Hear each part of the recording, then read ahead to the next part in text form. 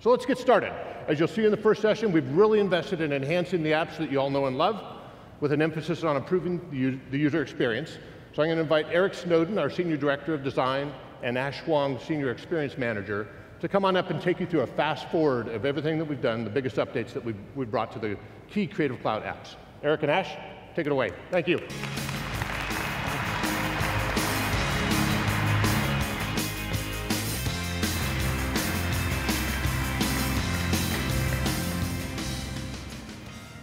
Well, thanks, Brian. So Ash and I are excited to share with you a ton of updates to all the apps you know and love. Now, all the teams at Adobe have been really focused on performance improvements and experience improvements in all of your favorite apps, based directly on feedback from all of you. So I want to get started today in Adobe Illustrator. It's one of my favorite apps. And if you've used, yeah, there's a couple people out there. If you've used Illustrator in the past, you may have a layout, especially on a small screen, that looks something like this. Illustrator is incredibly powerful, but can feel complex. I've got panels all over the place. There's a color panel in the lower right-hand corner. I don't know how that even got there. And so it can feel a little bit intimidating. In this version of Illustrator, we have a new Essentials workspace and a new Unified Properties panel, which makes working in Illustrator much, much faster.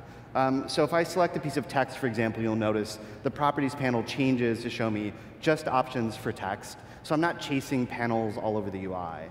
At any point, I can dig in and get to my advanced options with one click. So it's really much faster to work in Illustrator. If I select an image, I'll get relevant things for images on the right-hand side. Again, it's just everything is contextually aware and makes working much, much faster. Now, speaking of working faster, Illustrator actually starts up 30% faster than before. And it's also gone from supporting 100 artboards to 1,000 artboards. So huge, huge performance increases in this version of Illustrator.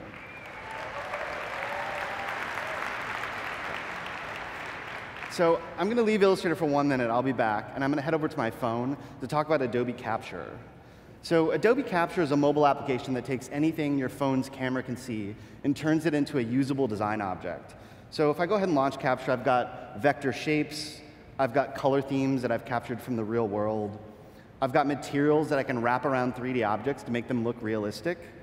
I've got infinitely repeatable patterns. And I've got brushes that I can use in my favorite mobile and desktop drawing applications. But the feature I'm the most excited about is actually type capture. So I have this postcard, and I don't know what this font is on the back of it, but I want to use this in one of my designs. Type capture can help out with that. So if I launch my camera, and I point it at this card and take a photo, and then I'm going to adjust the crop a little bit. With one click, this gets sent up to Creative Cloud. And what's happening is Capture is using Adobe Sensei technology to analyze the font and give me similar fonts.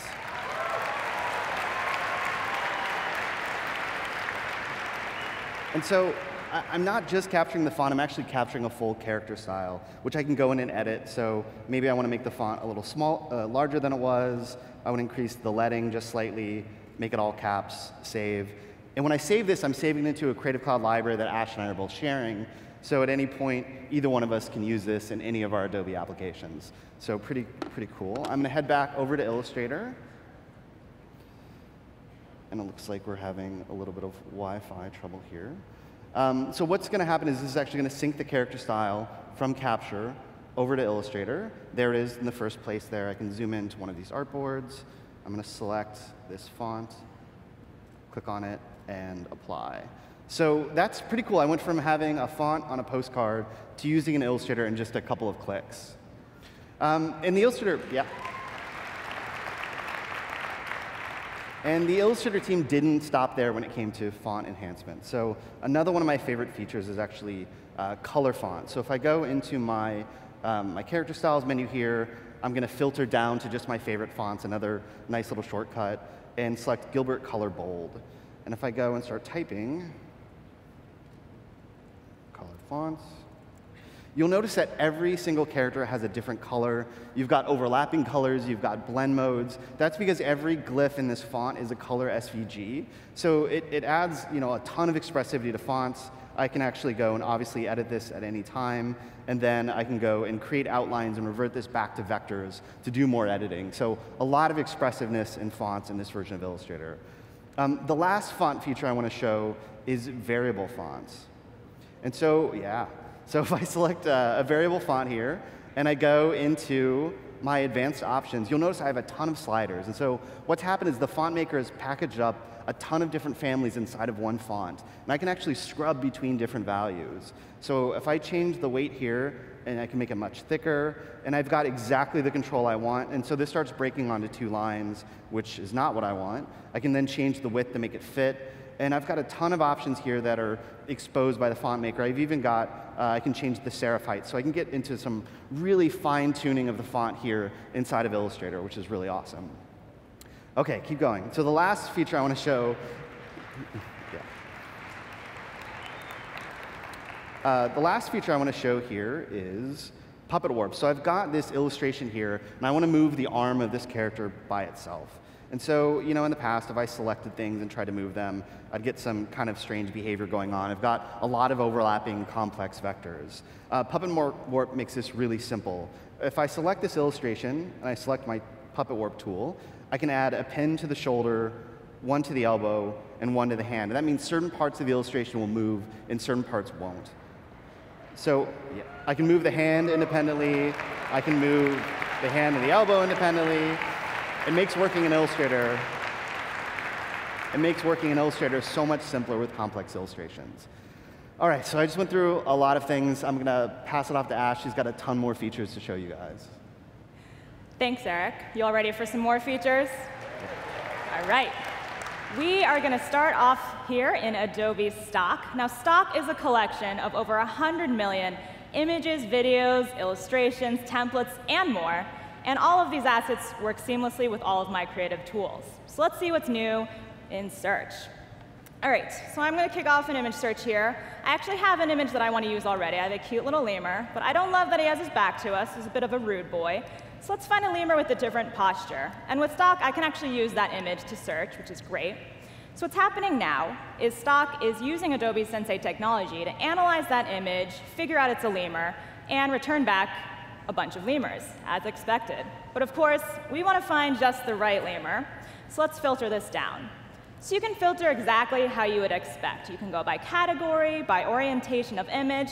But I'm really excited about these 2 new features that the team has added. The first is the depth of field and the vivid color. And both of these also use Adobe Sensei. So you'll see here now, if I turn up the depth of field, we're going to get a lot of lemurs that are sharp in the foreground and blurry backgrounds, which is awesome. So if we like the look of this guy, we can take a little bit of a closer look. Of course, because this is an Adobe tool, all of these are super easy and integrated with our tools to use. So you can license this one click or save a watermark preview, and it'll just show up in our library, just in case Eric needs a lemur for some purpose. All right, we are going to move on now from Stock to Adobe Photoshop Sketch on the iPad. Now, this is one of my favorite apps.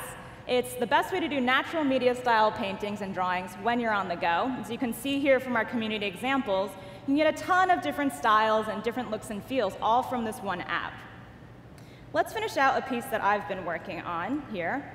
And the first new feature in Sketch is that you can now use all of your Photoshop brushes here in Sketch. So you'll see here, I'm really jazzed about Kyle Webster's drawing brush. It's really great. I have hundreds of brushes, and I can take them all with me. So let's quickly finish out this painting here. We're going to add a little highlight on this shirt just to make it look a little more dimensional and warm. But because this is a live drawing demo, I'm going to take us to our second feature, which makes this truly a showboating experience, and that is time-lapse, one of my favorite features. So with one tap, I can create a time-lapse from this drawing.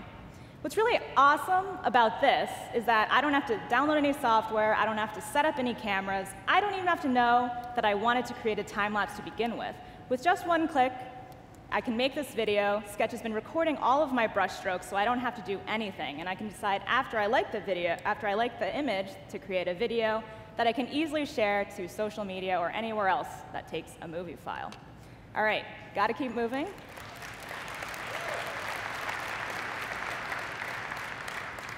We are going to jump into Photoshop. Now, there are a ton of new Photoshop features. I can only show you a couple of my favorites.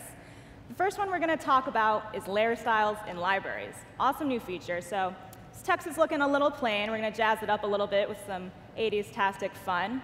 Now, I can easily go ahead and add this to my library, super easily. But what's awesome about having this here is that I can have this reusable repository of layer styles. So I can easily apply these across files, and I can even share these styles with Eric in case he needs to brand an 80s synth band in the near future. All right, layer styles and libraries, super useful. We're going to move right along. Let's talk drawing and painting in Photoshop. So I want to point out first that I am on this beautiful Microsoft Surface Studio, and I've really enjoyed using the pen with it, but now the team has added dial support. So you'll see here now, I have all the options you expect. I can scroll, I can zoom, I can undo, and I even have these great brush options. And we're going to kick this off by zooming in a little so I can show you the next feature. OK. So the next feature is a new pen tool. It's called the Pen Curvature Tool. It's really, really handy. So when you're normally drawing shapes with the pen tool, this looks like business as usual, right? So you drop a couple of points in. What's really great about the Pen Curvature Tool is you'll see as I drop this third point in, that curve auto-extrapolates. That's great because I don't have to fight with handles. I don't have to make sure that the shape is perfectly symmetrical. I can just easily drop in points. You'll see I have a shape, easy peasy here. And of course, because this is drawn by a pen tool, all of these points remain entirely editable. So in a matter of seconds, I can make an easy, symmetrical shape with very, very, very little effort.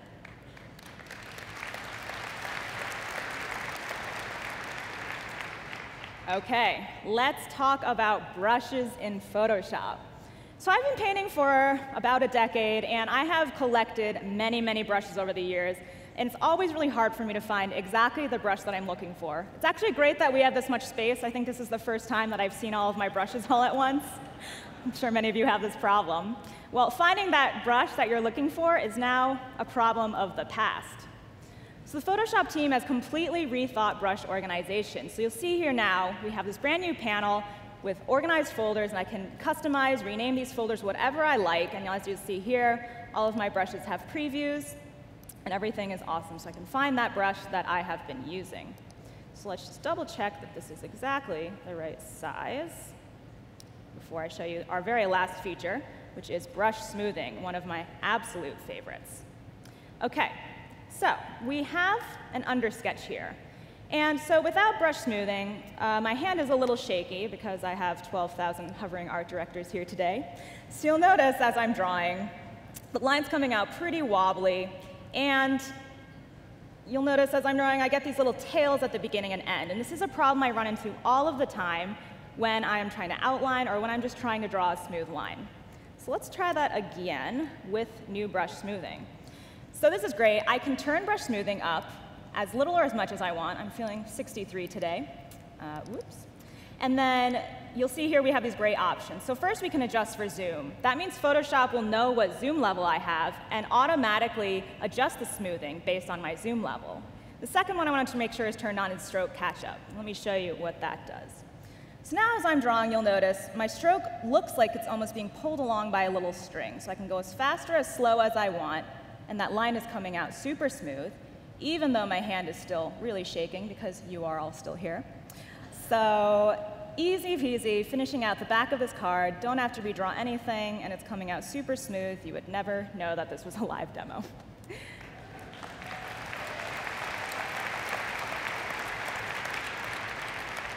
So again, all of these features that Eric and I just showed, I want to remind you that it's just a few, a subset of all the great features that the team has put out this year to really improve that experience in all of our apps.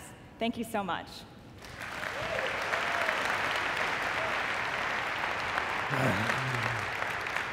Wasn't that awesome? Thank you, Eric and Ash. I know that was a lot to digest, but there's really one key theme that I want you to walk away with today. No papyrus. Okay. We couldn't help having a little fun with that. So, in all seriousness, I hope you saw very clearly how we're looking around the corners and driving new innovations even to your existing applications and bringing you the expertise that will help you accelerate your creativity. Before we move on to our design session, there's one more announcement I'd like to make. I'm glad Ash put away all those brushes. Ash is a recovering brush hoarder. In fact, it took us a while to convince her to join us on stage for the demo. She kept brushing us off. OK. I'm here all week. Anyway, As a recovering brush hoarder, she just mentioned award-winning brush illustrator Kyle Webster, the creator of all the Photoshop brushes that she's demonstrated today on stage, has decided to join us at Adobe. So Kyle signed up to join Adobe full-time, and you'll now have access to all 1,500 of Kyle's handiwork as part of your Creative Cloud membership. So let's give them a round of applause.